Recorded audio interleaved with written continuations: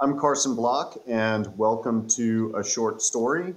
I'm pleased to be joined this time by Chris Brown of Aristedes Capital. Chris Brown and Aristedes are literally one of the best in the world at equity long short. They've compounded at about 15% a year since 2008 and have never had a down year.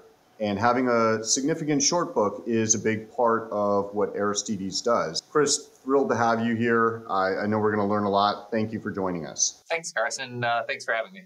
There's a lot that's outside the box here. And to be clear to our viewers, this is actually going to be a great opportunity for me to get to know you as well, because we've never spoken before. We had one or two exchanges over DM, ironically not having anything to do with investing. You're in Toledo, Ohio, which is also unusual for a fund manager. How did you get here? Yeah, I had a really, non-traditional background for a hedge fund manager. I used to be a doctor in the Air Force prior to 2008. I was a math and science kid, and I was an ASPE, and so I would go from one thing that I was really into to another. When I was in second grade, I actually kind of compulsively watched Financial News Network and really got into the markets at that point. So traded my first stock when I was 12. In medical school, we started an investment club. And actually in 99, I ended up starting a state registered investment advisor / commodity trading advisor during my second year of medical school. And I kind of realized at that point that medicine was maybe not the ideal career for me, and that the markets were kind of a lot more fun. Unfortunately, I had an Air Force HPSP scholarship to medical school. And so I asked the Air Force if it was possible to pay them back and leave school. And they said, only if you want to come be a line officer in the Air Force for 4 years. Finished school, did a military internal medicine residency at Wright-Patterson Air Force Base in Dayton. Stayed on there as chief resident for a year. Then I served as site clerkship director for Uniformed Services University for 3 years. And in early 2007, I started thinking about what I wanted to do when I got out of the military in the summer of '08. And I came across a great back-testable database product, built my first quant strategy in US microcap and started trading that. It's going really well. And I thought, I could do this for other people. Spent some time finding service providers and taking my Series 65 and reading as much as I could and getting up to speed. And we launched the fund in August of 2008. In terms of going back to your background, doctor, and you said also ASPE, so I assume you're referring to Asperger's. So how often do you get compared to Michael Burry, and how annoying is it? Early on, a little bit, like when The Big Short first came out. I mean, it would be a very superficial comparison. I think we're pretty different. I think our politics are pretty different. There's got to be something in your background. So okay, obviously you've got a mind that's well geared to quantitative analysis, to science. But when you look at that, I wouldn't say that's necessarily every doctor. Doctors I think are notorious for being really bad investors, bad business people. I think they were always like the easy marks of those boiler room brokerage firms in the 80s and 90s. I think that was like the big payday was getting through to a doctor. And also, we've looked at times at some biotech names that have had, when you really get into the clinical trial data, you see that the clinical trial data does not show efficacy. And yet a lot of doctors, when we've spoken to them, it's surprisingly based on intuition and anecdotal data. Like, well, this is what I observed. How much does medicine, or being in medicine, that branch of science, how much does that really set you up for investing, or is this somewhat just a coincidence? The medical background can be both helpful and it can be a detriment. It's funny that you mentioned that doctors do tend to use a lot of intuition. Back from my medical education days, trying to teach other physicians about evidence-based medicine and about statistics was like pulling teeth. Like math is particularly hard for doctors. Teaching people to think in a Bayesian way and to be uncomfortable with uncertainty is hard, not for every doctor, but certainly for a lot of them. I would say the medical background is helpful sometimes in that one of our shorts that we've been a little bit public on recently is a company called Cytidine, where they have a very old drug from 1999 that they've basically repurposed as a snake oil. And CCR5 is a very popular target for pharmaceuticals right now. And so, they're like, our drug is going to be good for cancer and for NASH and for COVID and for a million things. And actually, like, knowing the pharmacology and being able to look back to the original studies, you can look and you can see, the IC50 at this receptor is X, and the way they're dosing this medicine, the serum concentration is actually less than X. And so, whereas most drugs, you'd have like 98, 99% receptor blockade, this drug is blocking, less than 50% of the receptor activity. So it's basically worthless as a drug. Knowing that is really helpful. The things that have hurt me being a doctor, number one, the times that you get caught up in data rather than the basics of, I guess, some of the things you learn as a long short manager, like whether management is trustworthy or not. So I've definitely had some misses before where I've been too trusting of management.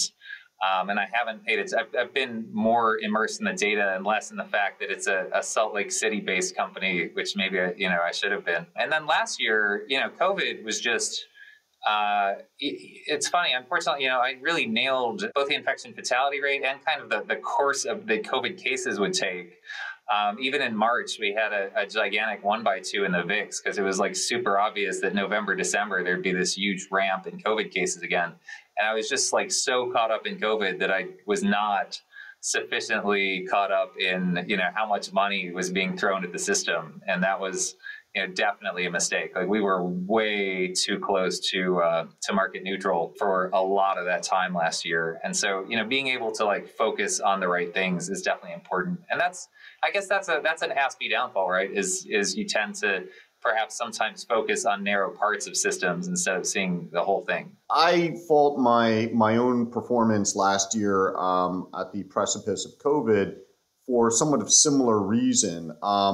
I got the toilet paper trade right. I mean, I nailed that. February 12th, I'm ordering all the toilet paper, paper towels, canned food, powdered milk, got all that delivered. And we had a decent month in March when I was stunned.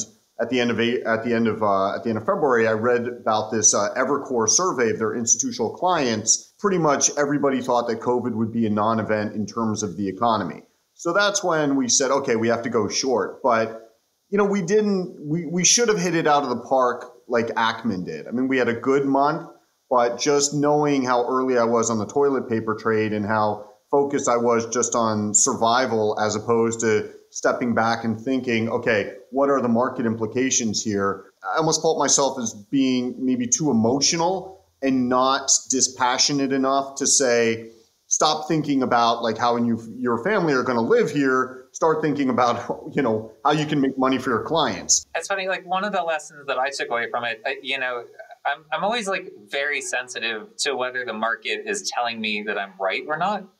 And I think one of my takeaways from last year is at certain times, like if you really have conviction in a trade, especially if there's cheap optionality that you can buy, you need to not always be sensitive to what the market's telling you. We lost a good chunk of money in February VIX last year. Because that was like, talk about being early on the toilet paper trade. Like I think we lost 40 or 50 basis points in February VIX calls.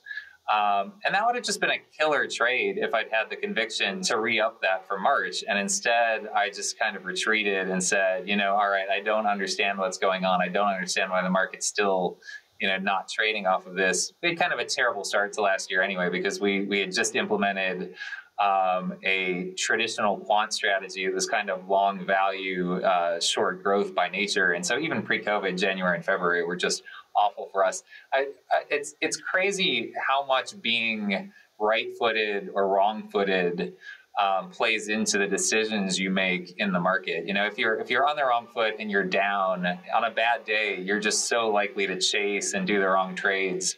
And when things are really going your way, it's just so easy to take profits where you need to and lay out new positions where you need to. Have you ever read that book, The Hour Between Dog and Wolf? Okay, it was written by, I think, a neurophysicist, and he became that after he was a credit derivatives trader. So it focuses a lot on how the hormones that our body produces in response to success, so testosterone rushes, or in response to stress and failure, cortisol, impact our decision making. And so you can get in these feedback loops, especially when you've been wrong, where your decision making is overly influenced by the presence of cortisol that you've produced because of your mistakes. Whereas, on the flip side, when you've had success and your body's just producing more and more testosterone, what that ends up leading to usually is taking too much risk for too little upside.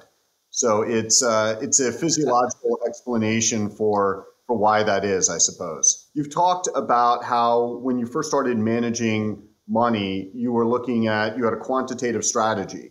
And I know you still run a quantitative strategy, but I think a lot of what you do right now is also qualitative or non-quantitative. I mean, that's really unique also. I don't know many people who blends that well. So I'd love to understand, to the extent that you're willing to talk about it, kind of what your quantitative strategy is, or at least what it was at the outset, the principles there, and how you were able to, how you look at things qualitatively, and are these just two entirely different ways of analysis, or is there more overlap there than I would suspect? I guess second part first, I think there's a lot of overlap in some of the ways we look at companies. The traditional factors that O'Shaughnessy wrote about in his book, which a lot of which are in our traditional quant strategy that we brought out in 2019. Those have always heavily influenced my fundamental thinking about investments. And so, I think the idea that you want a company that has kind of consistently high returns on capital and lots of profitability, and those are kind of common sense things, whether you're going at things from a fundamental or a more quantitative aspect. Without getting into the specific details of our initial quant strategy, because it's still kind of a little bit of a trade secret, I will say one of the things we did there is we took a known, well-described academic phenomenon, and we basically drill down to see,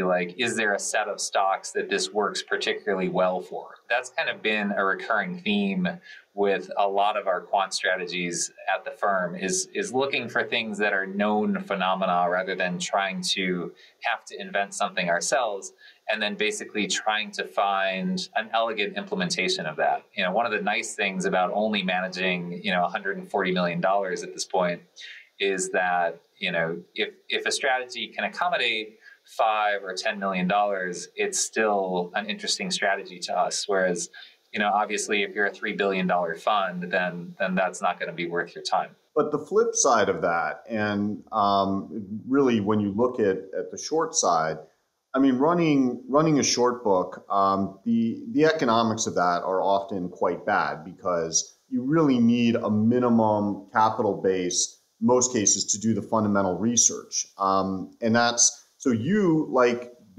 other short sellers who actually stay in business, you run about, I think about 80 short positions, give or take, right? It's a pretty diverse book. Yeah, I don't know if it's that, or it's something on that order. Yeah. Like I said, there are people who come into the business who try to be more concentrated, who think that, we're just going to really research these things and be right. But, unfortunately, being right and making money, especially on the short side, are not always the same thing. So when you think about having to have dozens of names on the short side, that's the bottom of your funnel. The top of your funnel, the top of the funnel for that normally would be enormous. And so I remember years ago when I first met Jim Chanos, and he was explaining that that's how they run their book. And I was just thinking, my God, how, the amount of processing that must go to get you to 60 to 80 names, to take it from the top of the funnel. Now, that's something that he was able to do as a multi-billion-dollar fund, and he had the processing power in the form of people. You, I'm assuming, don't run nearly as big as Kynikos does. So I'm assuming that there's a lot you do with quantitatively or screening in order to work that process down. Yeah, absolutely. I mean, we're not a quintessential or a Hindenburg where we're doing multiple hundreds of hours investigations on companies. It's just beyond the resources that we have. Our basic philosophy, it's funny because we tried that once. I mean, we actually tried to do some activist work on Montage, the Chinese set-top box fraud. We put a tremendous amount of work into it, had a very large put position, and I think it was about a 300 basis point drag on our portfolio that year. And I said, it's not a really good investment of our time. Our philosophy of shorting has usually been, why fight Mike Tyson when you can kick grandma in the shins? With the exception of the last 12 months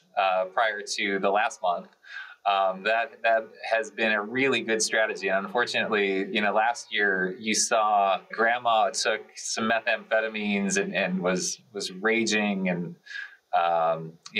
collecting cash and knocking people out. So it was a really interesting time. I mean, we've obviously seen that revert very dramatically since early February. What are the kinds of things that you short? And do you look for shorts that you feel are going to be good beta hedges against your long book, or you just look at shorts basically de novo? What are the things that I think are going to go down? Where are the grandmas who haven't seen their drug dealers in a while? Rather embarrassingly, I hadn't really thought about quant factor hedging in the book much at all, and it's still it's not something that we really actively seek to do very much. I look at almost the longs and the shorts as two different processes, and I'm trying to generate alpha from both of them. And unfortunately, as 2020 kind of laid bare, like you definitely, in an unusual environment, like in a 98 to 2000 or a 2020 kind of environment, you do have a very significant factor risk when that's, you basically got the same factor risk on both the long and the short side. The bright side, when you get months like last month or this month, all of a sudden you've got, the same good factor exposure on both sides. So it's a happier situation. But yeah, we're looking for companies that have promised something that they can't possibly do, that have a very excited investor base that's, very excited but not particularly knowledgeable and doesn't yet realize that management can't do the thing that they promised they can do. Generally trading at a very high enterprise value to revenue, and generally burning a lot of cash and dependent on future financing. Generally, those things tend to burn themselves out. Do you have a sweet spot in terms of market cap, or really all over? Historically, I would say it was very challenging to find big companies that met those criteria. And then, kind of recently, I don't know, I think you might have seen our presentation on Tilray from a couple years back, but Tilray was maybe like a harbinger that this market might turn, .com mania again. This is definitely a commodity business. Growing marijuana, reselling marijuana, extracting marijuana is all very commodity. Yes, you can point to niche markets within marijuana that are not commodity, but the big picture here is price comes down over time and it comes down aggressively. I'd say the biggest risk to our short thesis is someone making another brutally stupid $4 billion investment. I'm not sure why Constellation did this. Hopefully it doesn't happen again. I think by this point, people are less excited about the space and hopefully figured out that's not a good allocation of $4 billion. You really had not seen very many companies that were almost revenueless, outside of the biopharma space trade, to the kind of valuations that Tilray had. That was a great setup for us in that, when you get a company that's that ridiculously overpriced, that's still losing lots of money and doesn't really have, any sort of moat, that's a really good setup. So historically, I'd say a lot of our shorts had been, in the $200 to $500 million market cap range. They definitely started to go up market cap a bit with Tilray. Recently, just given how things have run, it's been very challenging to short anything that's really under 500 million or a billion, just because there's so much potential for, you don't want it to be the Reddit stock du jour and have it trade, 20 times its float in a day and be up, 300% on you.